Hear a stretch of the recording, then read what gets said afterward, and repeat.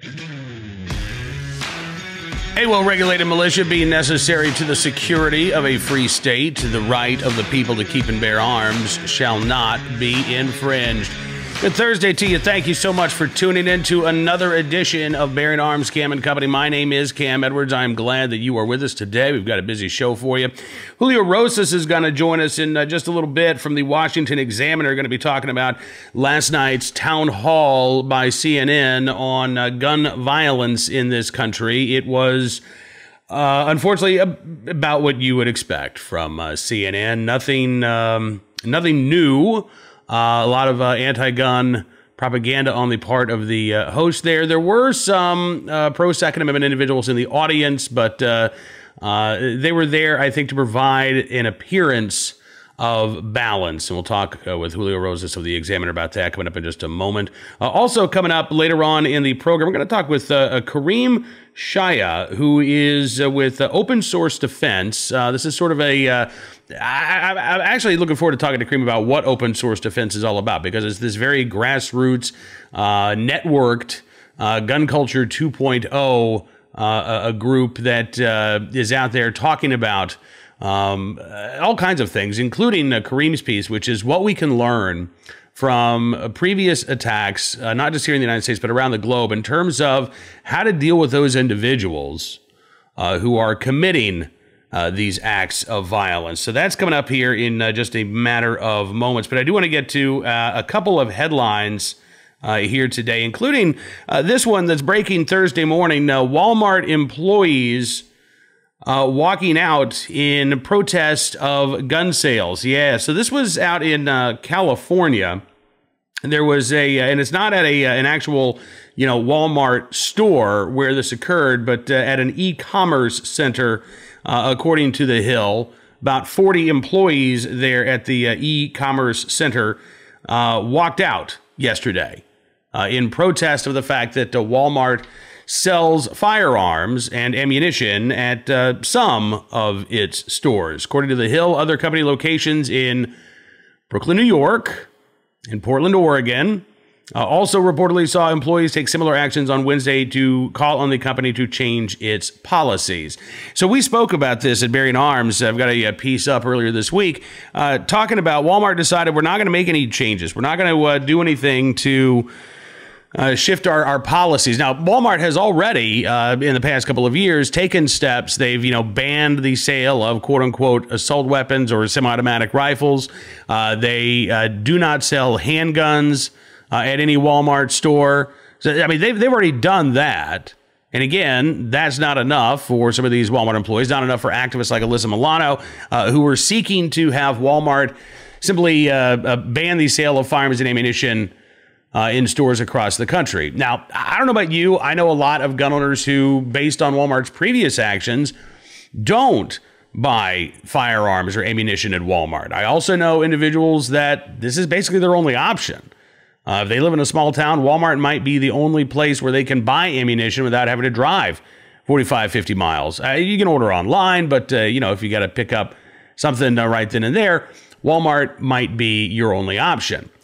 There is one state where Walmart has decided it's going to stop selling all firearms. They're still selling ammunition, but they're not selling firearms anymore. Do you know what state that is? It's the state of New Mexico, which just instituted a quote-unquote universal background check law. And that is why Walmart is not selling firearms in New Mexico anymore, because under the terms of this law, every federal firearms licensee, every FFL, every retail gun seller must perform background checks on private sales when somebody comes in and says, hey, I'm going to transfer this a gun to my buddy, or my neighbor wants to buy my rifle. We need to go through the background check. The FFL can't say, no, sorry, I don't do private sales. I don't do background checks. You want to buy one of my guns? We'll go through the 4473, go through the DIC system and everything, but I don't do these sorts of private sales. That's not allowed. So Walmart, concerned, they said, about individuals walking through the store with all kinds of firearms that they might not sell. And so they decided we're just going to get out of the gun business in New Mexico because of this new gun control law. Now, I think that's an unintended consequence. I also think for gun control advocates, it's an unintended bonus They're not upset about this. They're not going to try to change the law and say, well, gosh, we didn't realize that, in a lot of these small towns, people are now not going to be able to buy a firearm at all because the only gun store isn't selling firearms anymore. They're going to quietly cheer this development because it's not about just background checks for these gun control advocates. It's about ensuring that fewer Americans and eventually no Americans can legally own firearms at all. And it's not just, I said, look, California, Brooklyn, Portland, Oregon, right? That's where these Walmart walkouts were taking place. But I tell you what, we're also seeing some folks with a much bigger platform than an e-commerce employee at Walmart who are also speaking out very vociferously in support of gun control laws. Take a look at this from Trish Reagan on Fox Business. This was on her Twitter feed yesterday. Real Donald Trump has a major opportunity. He can ban assault weapons and invoke strict gun laws and background checks in one executive order. To heck with lobbyists at the NRA.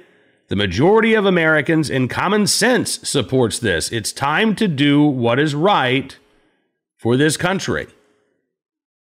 Now, I will be honest with you, that one kind of took me by surprise a little bit. I don't know Trish Regan, never met her, probably won't ever appear on her show now. But I gotta say, this is wrong on all kinds of levels. So first of all, the president can't sign an I mean, he could, but it would be overturned immediately. President can't ban an entire class of firearms via an executive action. Whether that's President Trump, whether that would be a potential Kamala Harris as president or Cory Booker, you can't do that. Absolutely could not do that. Universal background checks via executive action. Nope. Can't do that either. And other quote unquote strict gun laws that she wants to see invoked via executive order, no vote of Congress. And then she says, to heck with the lobbyists of the NRA, the majority of Americans and common sense supports this. Look, I think it's entirely possible that a majority of Americans may support some of these laws, but I also believe that's because a lot of these Americans don't know and don't think and don't have to think a whole lot about how these laws would work. If you are not a gun owner and somebody talks about what do you need, we should ban these guns. Yeah, we need background checks. Okay, right? Probably no skin off your back. You're not thinking about that. You will not be impacted by this law or by these laws in any form or fashion. So why not support it? And the media does a horrible job of actually explaining what is detailed in these new gun control laws. As a matter of fact, I wrote about this again at Bearing Arms just a couple of days ago in terms of a new poll out of Ohio, Quinnipiac poll showing something like 89% approval for quote unquote universal background checks, 48% approval for quote unquote stricter gun laws in Ohio. So yeah, about half the level of support for stricter gun laws than there are for a stricter gun law. What's up with that? How does that even work? Again, I think it's because most Americans know that, yeah, background checks are performed when you buy a gun at a retail store. When you talk about expanding that, first of all, when you say you should be, background checks on sales, I think that's what most Americans are thinking of. What already happens, right? A background check when you go into a gun store, you fill out the 4473. You hopefully don't have to wait too long to get your approval, although you might have to wait several days. And that's what most people think of. Now, you talk about expanding that to private transfers of firearms. And again, if you're not a gun owner, maybe you don't see what's so difficult about this. If you are a gun owner, you probably do, right? And so, and by the way, brief aside, I know it's so easy to get frustrated right now with people who aren't gun owners, people who don't know this issue, who don't think about this issue as much as you do. Try not to be frustrated with them. Try to educate them. Try to help them leave the conversation that you're having with them a little bit more enlightened about what the gun laws currently are and about the troubles with enforcing some of these laws. I know it's easy to get your backup these days, but I think it is absolutely not helpful.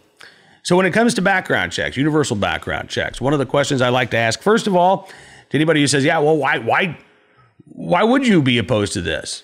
It's a real simple question. How do you enforce it?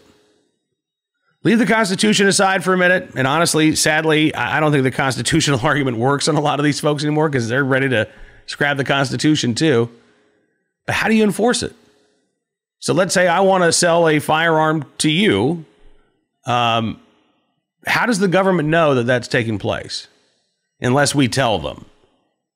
How do you ensure that this law is actually going to get used? You know, we spoke with Tony May, sheriff in Cibola County, New Mexico. He pointed out that New Mexico's quote unquote universal background check law, yeah, the same one that's caused Walmart to stop selling firearms in the state, it's a misdemeanor offense. And under the laws of New Mexico, basically an officer has to witness this illegal transfer taking place before they could possibly make an arrest. Or there has to be a confession. Somebody has to tell the officer, yeah, you know, listen, I was over there with my buddy Tom, and I've known Tom for 20 years. You know, he's a good guy, but I sold him a shotgun, and we didn't go to the gun store. Then you could make an arrest on a misdemeanor charge. Other than that, it's going to be really difficult to do so. And so, again, do we want to do something, or do we want to do something that works? Because quote-unquote universal background checks is a do-something measure. It's not a do-something that works measure. Garen Winnemute from UC Davis in California last year had a big study taking a look at the background checks in Washington State, Colorado, Delaware. 3 states that adopted quote-unquote universal background checks. What he found was in Washington State and Colorado, background checks did not increase, even though there was a new law put on the books. Delaware did see an increase in background checks. Interestingly enough, though, of those 3 states, violent crime went up in all 3. Delaware saw the biggest increase in their homicide rate of the 3. Yeah, so the state that actually saw the most increase or an increase in background checks had the biggest increase in their homicide rate as well. Listen, Trish Regan, if I haven't ticked you off, I'd love to come on the show and talk with you about this. You're more than welcome to come on this show, and we can talk about this. Again, I will talk to anybody across the entirety of the Second Amendment spectrum. Those who want to repeal the Second Amendment, those who say every gun law should get scrapped. I'll have a conversation with anybody. It's got to be a real conversation. Matter of fact, let's start our conversations today. Julio Rosas is with the Washington Examiner. He watched that CNN quote-unquote town hall last night. I did not. Be honest with you, I didn't watch it live. Picked up the coverage afterwards. I was watching Pokemon Detective Pikachu with my family, which is better than I expected, actually. But Julio actually put in the hard work, did what so many of us had no desire to do, and watched this anti-gun program. He's here to talk about it. Julio, thanks for coming to the program, man. It's good talking with you today. Yeah, thanks for having me. And thank you for watching CNN last night, because there was no way that I was going to do that. Yeah, that's understandable. Sure.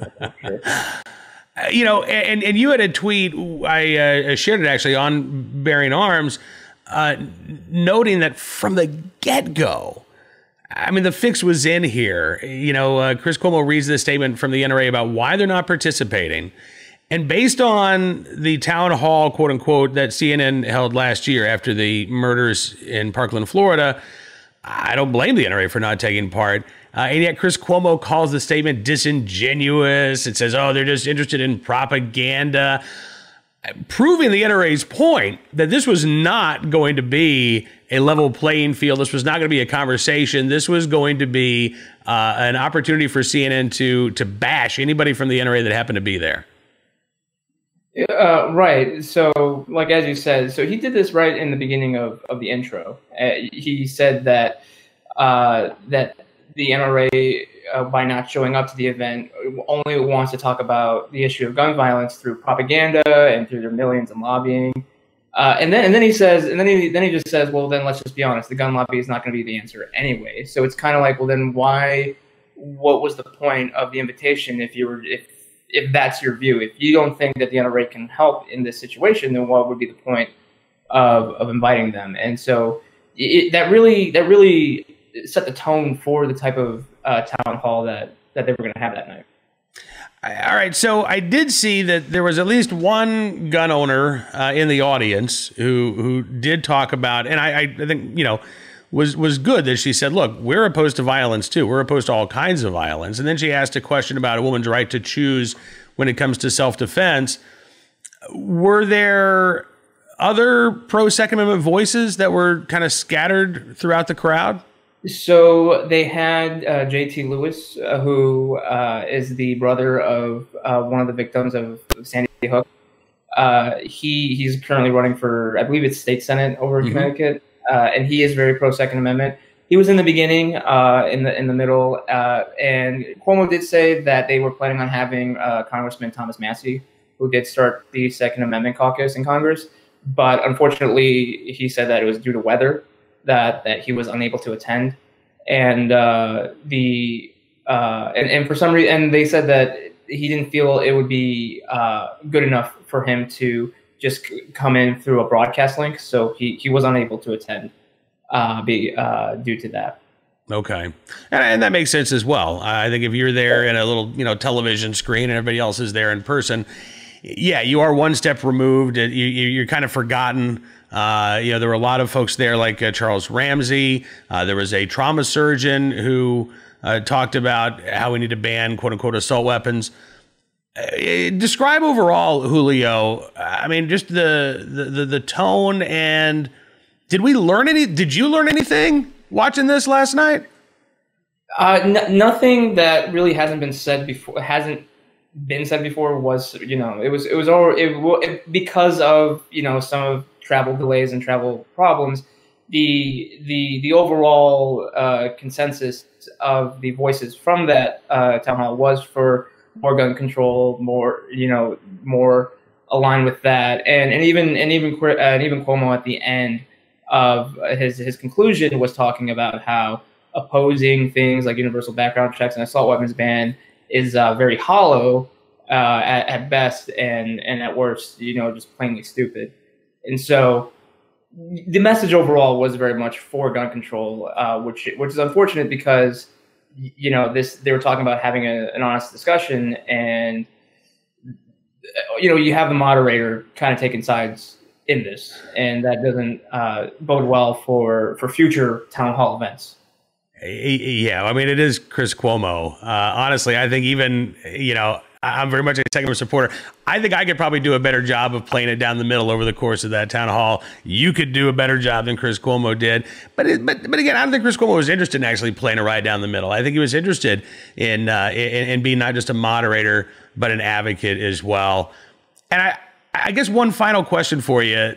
Did any panelist, any moderator, anybody in the audience, did anybody actually talk about what it would take to enforce some of these gun control laws that Chris Cuomo was promoting? Yes and no, because again, they were, just talking about universal background checks. They did talk about a little bit about red flag laws. And so there was kind of the enforcement there, because obviously the enforcement would be having police to come and take guns away from people that are considered a danger to themselves or others.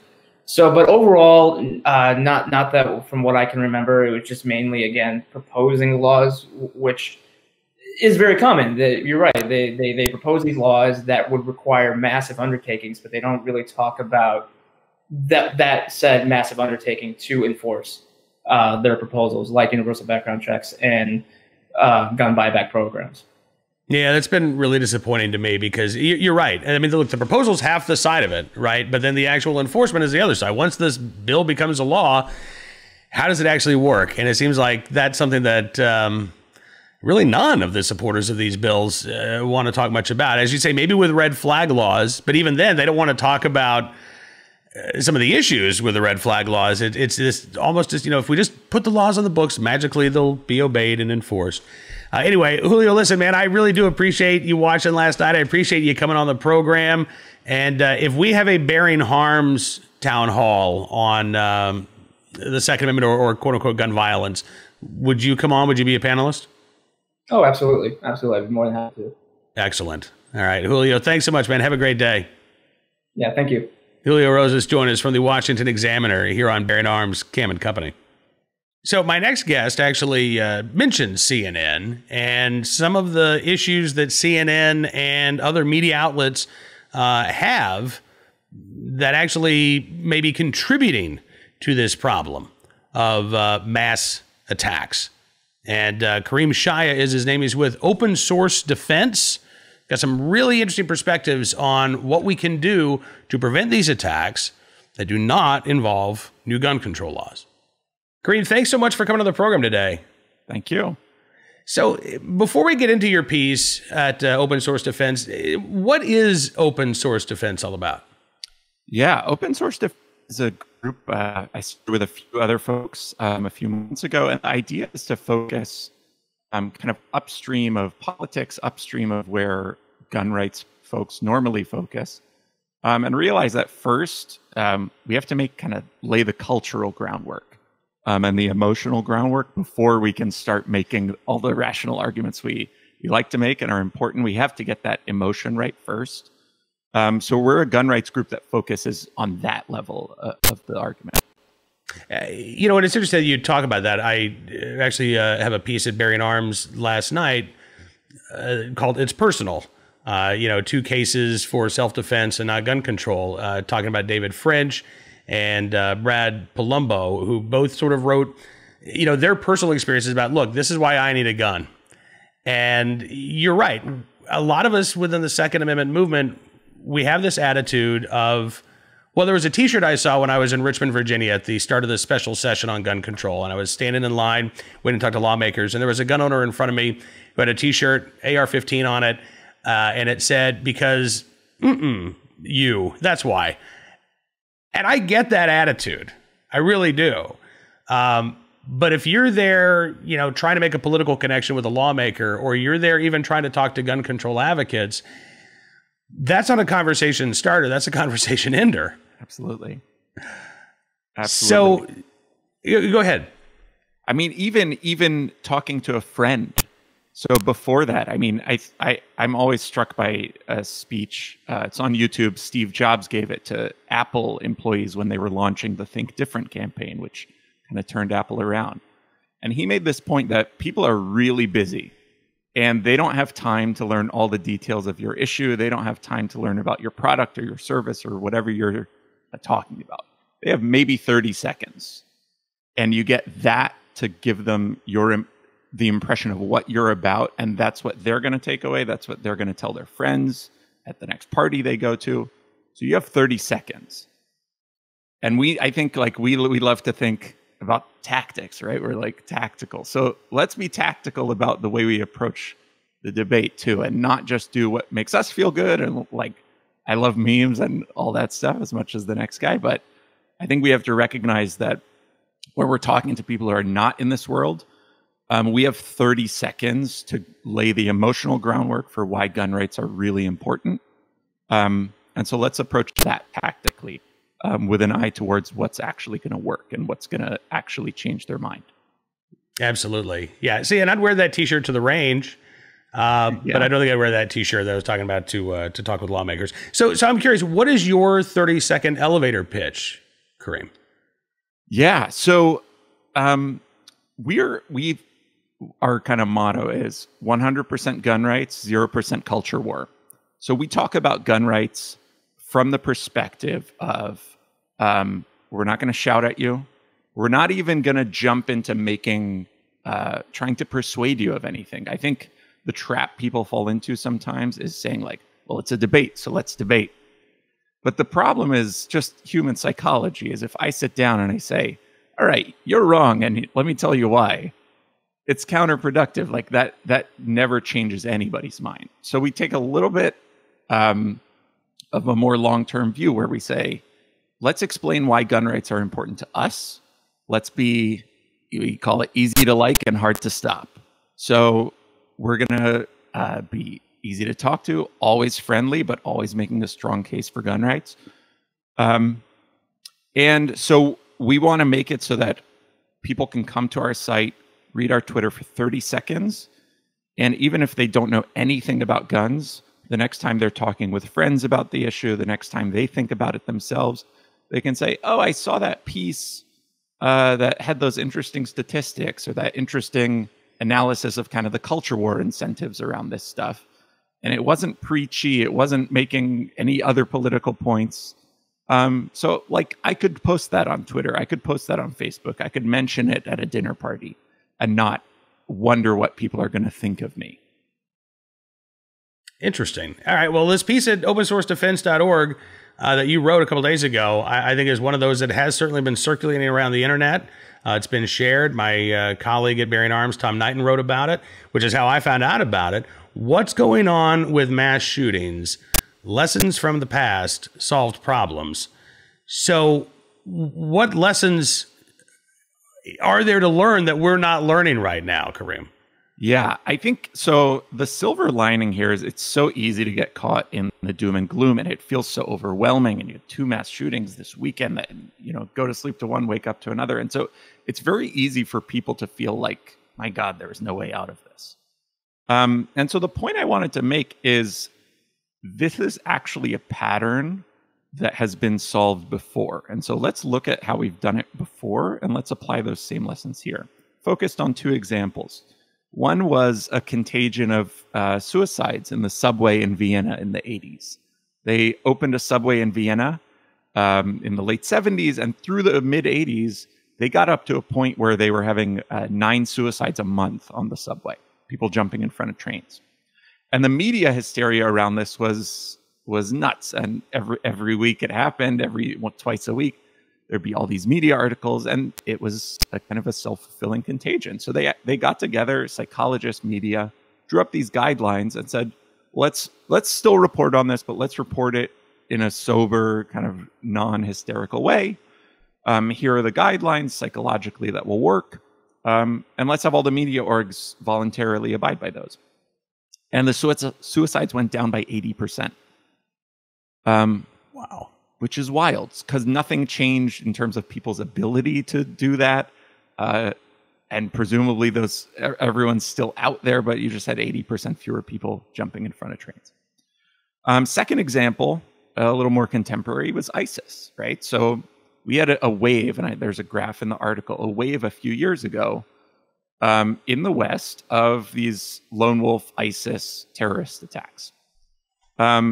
To the point where there were a few hundred deaths a year from these attacks in countries where ISIS had no physical operation, just spreading ideas, in 2015 and 2016.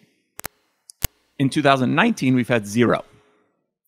Nothing changed in terms of people's ability to do those, right? Because all those people were doing, they were just reading on the internet about this group called ISIS. They were renting a truck, picking up a gun, building a bomb, whatever it is, and then going out and killing people. People can still do that, but they're not. And so why? And so the thing I hypothesize in the article is that ISIS, like the subway suicides in Vienna, and like mass shootings, was a social contagion. So because of the media reporting around it and because of the way we talk about it, it kind of makes it a thing. It makes it this identifiable entity that people who are mentally susceptible can latch onto. Malcolm Gladwell has a great 10-minute talk on YouTube about exactly this. He calls it threshold theory. So it's a slow motion riot where each person participating in it publicly makes it easier for the next person to participate because there's a thing they can point to and say, oh, that's what that looks like. And so when people tweet about mass shootings and they say, oh my God, AR-15s, or they ruefully tweet like, this is America, right? Unwittingly, they are writing a script that future mass shooters can latch onto. It makes it a definable, identifiable thing. It's plug and play. And so the idea of the article is that if we could find ways to make it less of a thing that we talk about, that's how you kill a contagion. And I think a contagion is what we're dealing with here. So these things have been solved before. We know how to do it, and we can do it again. I think you're absolutely right. And I have seen that Gladwell speech, and I think that there's a lot there. Again, certainly we see this sort of cluster effect And I think most Americans are aware of, copycat killers, right? And I think, we're just taking that one step further, getting a little bit more deeper into, all right, well, what actually causes that copycat effect? You mentioned the media in terms of the Vienna suicides and in terms of their reporting on those suicides. We also, as you noted, we have social media, right? So we can talk about what the big networks and the big papers and the media industry can do. But it sounds like you're also saying that there are things that every one of us, whether you're a gun owner, you're not a gun owner, whether you support gun control, whether you don't support gun control, there are things that we do every day that can either exacerbate the problem or help alleviate the problem.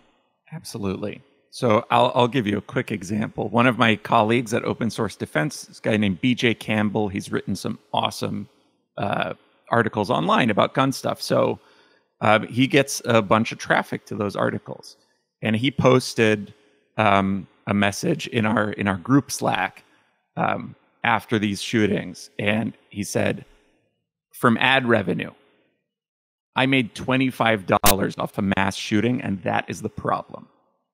So the problem is, you can be a great media org, and you can say, we're not going to participate in this, but you will go out of business. So there are kind of the incentive structure of the way this works is that you're going to cover it and get those clicks, or you're going to be replaced by someone who does. And so we have to, I think, this is not unsolvable. I think it's a question of social norms. We saw this with ISIS videos where those got a lot of clicks, right? Those were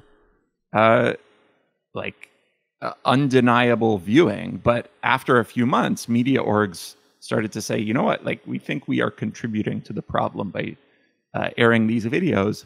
And after a few months, it kind of became socially shameful to cover those stories in quite the same way.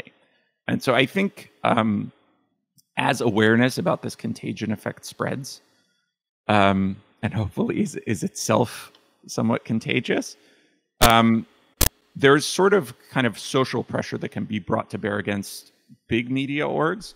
And I think that can kind of set the tone for the way we talk about it online to some extent.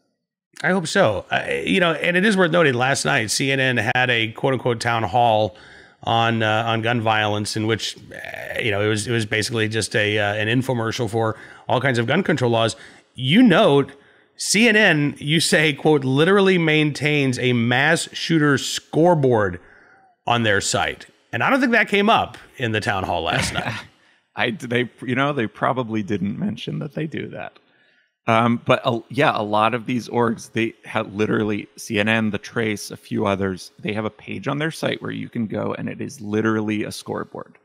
And the people on the forums deeper in the web, they're very aware of that. Yeah, I saw a tweet, and I think it was from the Trace rather this weekend, and it was something about, the shooting in El Paso is the eighth most deadly in U.S. history, and they had their tweet of the top 10 list. Yep. And all I could think of was, growing up playing the arcade games and what it felt like to crack that top 10 and put your initials in on that machine. And it was, I don't know, it was just a little too close to comfort, that comparison. Absolutely. Yeah. It's dangerous. And I think we need to talk about the fact that it seems like you're just posting something online, but I mean, this is the magic of the internet, and it's also the danger of it, that information spreads and can manifest itself in the real world. That's what makes the modern world great, but it's also something that has a downside that we need to understand the power of it. The internet is a tool just like a firearm is, right? And it's all in how you use it. Kareem, listen, I really appreciate you coming on the program, sir. Would you come back at some point? I'd be happy to. I feel like we're just sort of scratching the surface. And opensourcedefense.org, that's where folks can find you and your colleagues? That's right. And we're on Twitter at Open Source Defense. Same deal. Awesome. Kareem Shaya, thank you so much for spending some time with us today. Thank you. All right, continuing this conversation tomorrow on Cam and Company, going to be talking with more folks with some unique perspectives on this current gun control fight. I would, again, encourage you, if you're watching right now, Make sure you're talking to your members of Congress. Make sure you're talking to your state elected officials, your local elected officials as well. It is vitally important right now. Again, you know the gun control groups are pulling out all the stops to try to ram through as much gun control as possible. It's not about saving lives. It's not about what works. It's not about what's effective. It's about checking off some agenda items that have been on their to-do list, in some cases for decades, even as violent crime has been dropping across this country. And the gun control advocates, again, they don't care about the mass stabbing in California last night, at least not enough to talk about it. They don't care about problems in the current criminal justice system, at least not enough to talk about it. I do, and I know you do as well. That's why I was so bothered when I saw this story out of Houston, Texas. Suspect in pregnant woman shooting death had lengthy criminal history. How lengthy? Really lengthy. Going back a decade or more. Justin Heron, he's 31 years old. He's been charged with capital murder in the death of an 18-year-old pregnant woman whose body was found in a Northwest Houston motel room, according to the Houston Chronicle, accused of shooting and killing Patra Perkins inside the hometown suites. Now, according to authorities, Harris County prosecutors right now have 3 open felony cases against Heron. That does not include this most recent capital murder charge. Evading arrest, unauthorized use of a vehicle, theft, they're all set to be heard by a judge August 16th. Now, you can say, look, maybe the evading arrest could be classified as a violent crime. These are nonviolent crimes. This latest go-around, as it turns out, Justin Heron has a lengthy criminal history that goes back more than a decade and includes aggravated robbery with a deadly weapon, felony assault, and endangering a child, as well as previous evading arrest charges. Back in 2016, Heron was indicted by a grand jury on a felony family violence assault charge after police said that he struck a woman. Case was dismissed after Heron was convicted in a separate case involving an assault on a detention officer. I don't get that at all, because that's a separate case entirely. In that case, by the way, that he was convicted of, the charge was reduced from a felony to a misdemeanor. Heron served 1 year in the county jail. 2011, judge ordered Heron to serve a year in prison for endangering a child after running red lights and driving over the speed limit with a child unsecured in a child safety seat. Felony assault on a public servant back in 2006. And, again, doesn't look like he really ever faced any serious consequences. I'm not sure about that a charge about the aggravated robbery with a deadly weapon. The Houston Chronicle doesn't note when that took place. But again, doesn't look like there was any serious jail time for Justin Heron in that situation either. And so again, you've got individuals who are well known to authorities, well known to the community, bad actors for a long time, and they keep going into court and getting one of those. Now, our armed citizen of the day, one of the younger armed citizens that we've actually had here from Kentucky, a 14-year-old girl defending herself and her sisters from an intruder there in Lawrence County, Kentucky. This was a Sunday.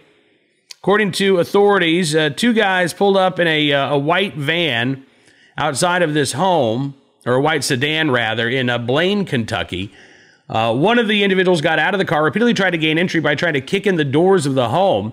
Now, inside that home, there were 3 teenage girls. Dad was at work. Mom had gone to the store. They called 911 as soon as people started trying to kick in the door. At one point, the guy who was trying to break in, according to authorities, circled around to the backyard and looked like he was getting ready to bust a window with a shovel. So at that point, the guy with the shovel and a driver apparently started to get into an argument. The youngest of the teenage girls in the home, who was 14, was able to retrieve and load a 9mm pistol. She shot in the general direction of those 2.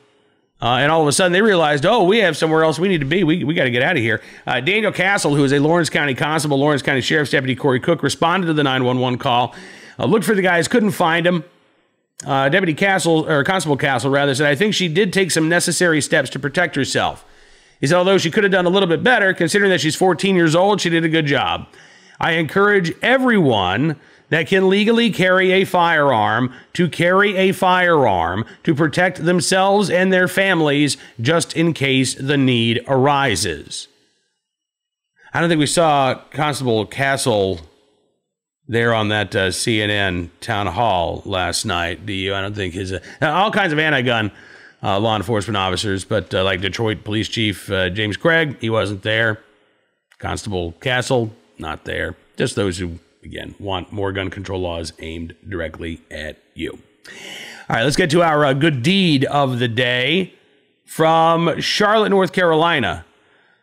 WSOC-TV on the Good Samaritan who helped save a suicidal man in Charlotte, Mecklenburg County, Harrisburg, North Carolina. It was Friday night.